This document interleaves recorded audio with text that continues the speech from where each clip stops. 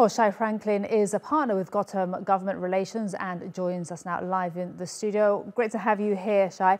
Now, what do you think is behind President Netanyahu's, Prime Minister Netanyahu's decision to call off his holiday? Israel has reached a point where the top commanders and the top former commanders say that Israel's national security is at immediate risk. So if he goes on vacation, it's one thing if he travels to some official meeting out overseas, but if he goes on vacation now, it looks like he really doesn't care. Mm-hmm. And he needs even though the government is in recess. Well, the Knesset is in recess. Yeah. Yes, but the government is always he has to run the government, yeah. And he's the ultimate commander in chief, and he has staked his political reputation all along on being the one who's strongest on Israel's security. Whether that's true or not, that is his narrative.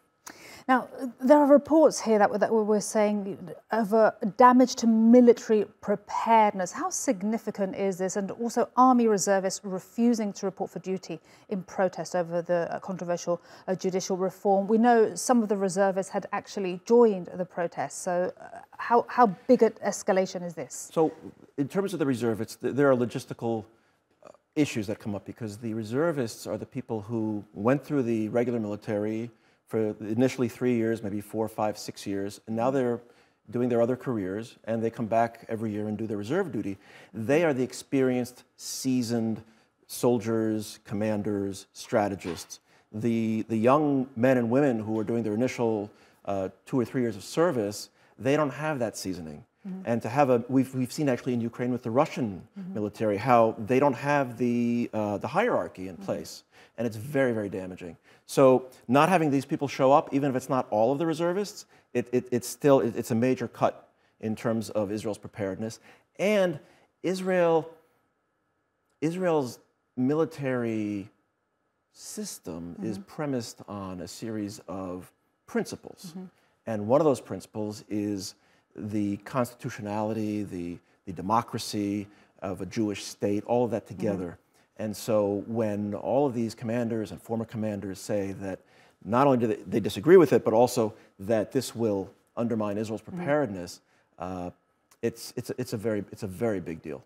It's a big deal, but is it enough to change Netanyahu's mind? Because he hasn't listened so far to, what is it now, 32 weeks of protest. He hasn't listened to the Biden administration's pressure. So will this make a difference at all? I predict that it will not.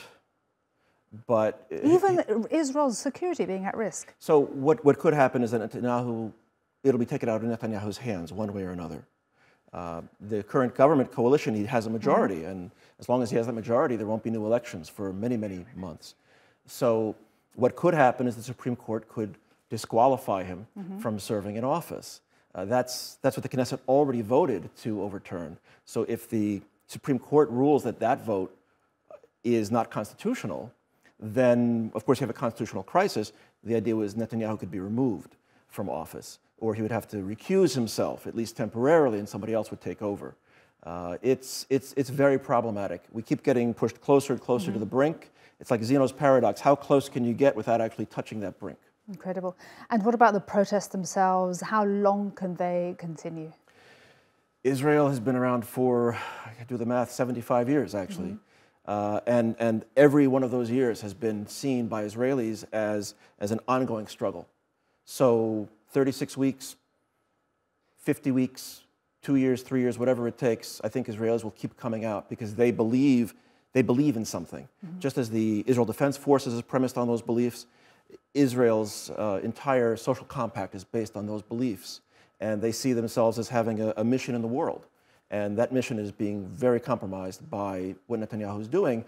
He himself is on trial for corruption, and he wants to change the law to keep himself in office, to throw out the charges against him, and to bring in convicted criminals to the government. And how much of all of this is about Netanyahu's corruption trial? Netanyahu has premised himself on security. He's also premised himself on being the guy who knows best how to make Israel look good. And Israelis want to feel proud. And the million Israelis who go out on the street, and many others who don't, they feel ashamed. They feel ashamed of being Israeli, maybe for the first time since maybe the Lebanon War 40 years ago. And that's a big deal. It's a big deal, and that's a bold statement to end on. Fantastic to have you here. Thank you. Great to be here in person. Really great to have you here. Thank you so much, Shai Franklin, for your time and analysis here.